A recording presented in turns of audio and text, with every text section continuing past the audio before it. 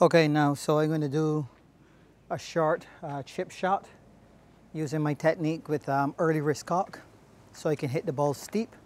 I'm going to try it on the soft grass, and I'm going to try it off the hard pan. So the hard pan actually give you more feedback, letting you know if you hit the ball behind or you hit it in front. Okay, so again, based on what I want to do, I'm going to look for a piece of grass or something dry, a dry grass or something in my line. So you see, that's actually facing the middle garbage can. So I don't want it there at all. I want it more in line with my fence. So I just come here, I take the club, I put the club in the air, use my dominant eye, close my dominant eye, which is my right eye, and look at the left to see where I want to go. So that's where I want to go, in the middle of that fence right there. I aim the club to the ball, or my dry piece of grass that I pick up. I put the ball on my right toe, okay?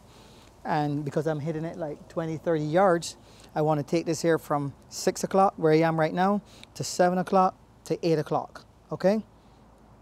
So I set up square. Now, how do I know that I have the right amount of front bend? I want to bend from the waist, not from the knees. I bend from the waist. I rest my hand. If my hand goes on the top of my knees, not in the middle of the knees, but on the top of the knees, I know that I have the right position, okay?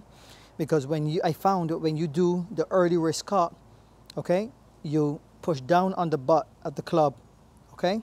You push down on the butt of the club, so what you push down will come up. If you push down the butt, the head of the club will come up, which is what you want anyway, okay? So I'm square, all right? But so when I push down, my shoulder drops. If I use a putting stroke, my shoulders are square, so I have a more tendency to cut the ball or hit the ground behind the ball. So I don't want to do that. So that's why I'm using an early wrist cock, okay? And so I'm gonna go here, okay? And I'm gonna go 8 o'clock. So this is 7 o'clock. 7 o'clock is the right leg. 8 o'clock is outside the right leg. And this is 9 o'clock halfway. So if I go halfway, that's pretty much about 70 to 80 yards I'm gonna hit the ball. Okay, so you gotta know your numbers when you're chipping. So I come here, all right? And I go right there, okay? So I hit the ball pretty clean, so I know that my technique is sound, all right? So early wrist cock, that was an 8 o'clock swing. I didn't hit behind the ball, hit the ball pretty clean, right off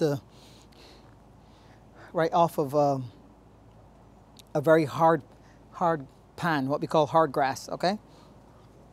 Early wrist cock, nice and clean. It must always be off of the right toe if you want to hit it clean. If you put it in the middle of the stance, it's not going to be the same way at all. You will hit behind the ball. So off the right toe, early wrist cock, nice and clean. So in your routine, remember, when you're playing golf, especially on the practice range, you might be hitting the ball really, really well on the practice range.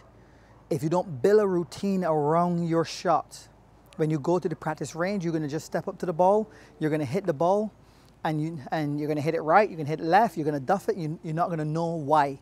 So this is why professionals have confidence, especially coming in on the last day. They know they're gonna get the ball. If they get the ball to 150 yards, they know they're gonna nail the pin. Why? Because they have a routine that works for them. They don't change from the routine. Every detail of that routine they're thinking about. That's why you see they take so long over the ball. So for me, my routine, right toe, okay? Club on the left leg, all right? Grab the club after, grip the club after I set up, square to the ball, square to the target, sorry. All right, and now I would always hit this here nicely. If I do an early wrist cock, nice and clean. Okay, early wrist cock, nice and clean. If I don't do an early wrist cock, here's what's gonna happen. Okay, let's say I try to putt the ball without an early wrist cock. Right? I chop the ball, as you can see there. What if I don't do an early wrist cock, okay? And then I putt the ball, keep my head down. I hit it nice and clean, but it lost the distance. So let's say now same routine, off the right toe, all right? I putt the ball, but I'm gonna hold up my head. Oh my God, because I wanna see where it's going. And I hit, you see, I hit the middle of the ball. And so the ball goes skipping across the green. Now, I'm gonna show you when you do an early wrist cock, very slight, it's nothing drastic. It's very slight early wrist cock, okay? Look at this, all right? So I go very slight early wrist cock. So what I'm doing, I'm actually pushing down on the butt of the club to get the club head up. So I'm gonna hold up early as well too. I'm gonna get up early. So when people say you lift your head early, it really doesn't matter because it's really about the technique. Is if you try to putt, move your shoulders, it goes square, or you get an early wrist cock to hit the ball steep, all right? So what I'm gonna do, I'm gonna hit the ball steep and I'm gonna get up early. So I'm gonna early wrist cock and I'm gonna get up early, same thing. Early wrist cock, get up early. I still hit the ball clean because the early wrist cock allows the club to approach like that. So you don't help the ball, okay? That's the idea, you don't wanna help it, okay? So off the right toe, early wrist cock. I hit a little behind that, but still it got up in the air and it reached my target. So off the right toe, okay, early wrist cock, nice and clean,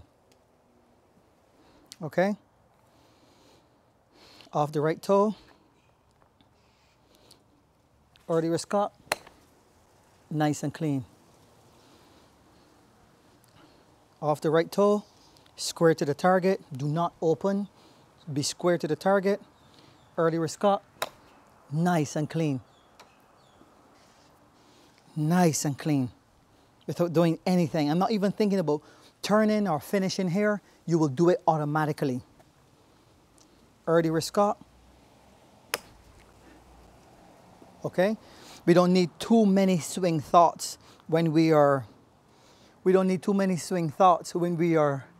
chipping, because if you have too many swing thoughts, maximum swing thoughts you want to have is maybe 2 or 3, no more. And my swing thoughts is simple, all right? And it's really one swing thought. My setup is not a swing thought because once I'm in position, then I pull the trigger, okay? So it's what I'm gonna do after my setup is done. If I get my setup correct, then when I pull the trigger, I only have one swing thought. And the only swing thought I have is early wrist cock. Okay, a very slight early wrist cock, nothing dramatic, okay, or aggressive, very slight. So I push down on the butt of the club and hit it nice and clean every time. So it doesn't matter if I hit behind the ball a little bit, which I will sometimes because I'm not a professional, okay. So early wrist cock, nice and clean, okay. And this is under pressure, so you could be coming in at -1 or 2 over, you want to break 80. Okay, so what do you do that you don't get a double bogey or triple bogey? Early wrist cock, nice and clean. And I recommend you go to your backyard, okay, get about 36 or 48 balls, all right, and you just do this here 36 or 48 times. Early wrist cock. You don't have to think about swinging through. You don't have to think about turning your body. All that is done automatically because what your action calls a reaction. So if you have the right action, you're going to get the right reaction to the action that you made. Okay? So early wrist cock, nice. I hit behind that ball, but still it made it to my target. It ran a little bit more, but it made it to my target. See? Even as an amateur, as I am, okay, I still make mistakes.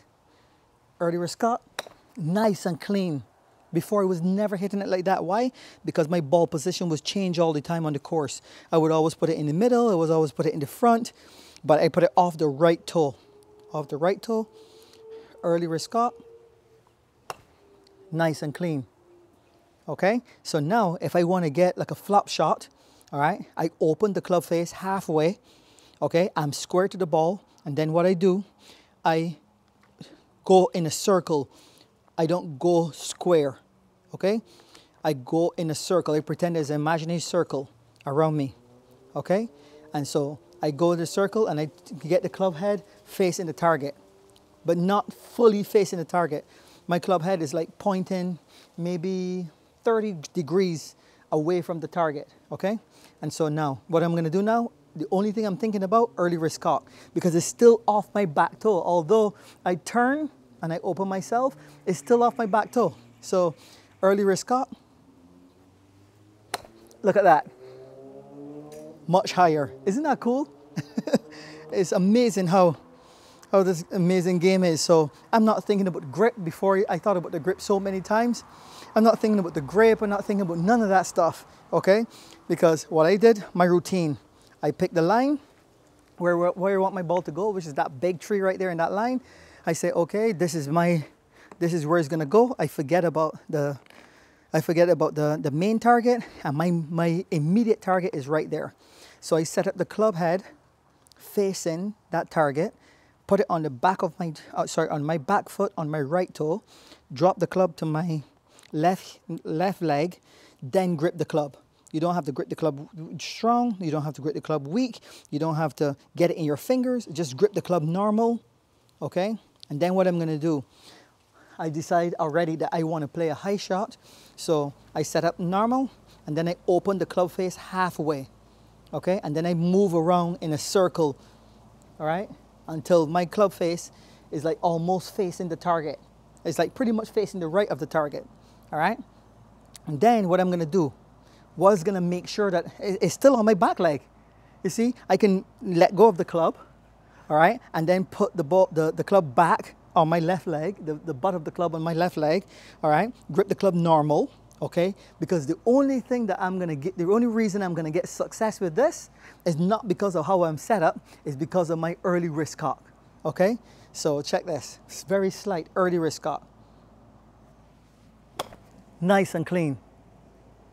Beautiful, very soft, very nice, and very clean because of that early wrist cock. Remember, it's not something aggressive, all right? It is very slight, so you're pushing on the butt of the club like that and getting that club up. What goes down must come up.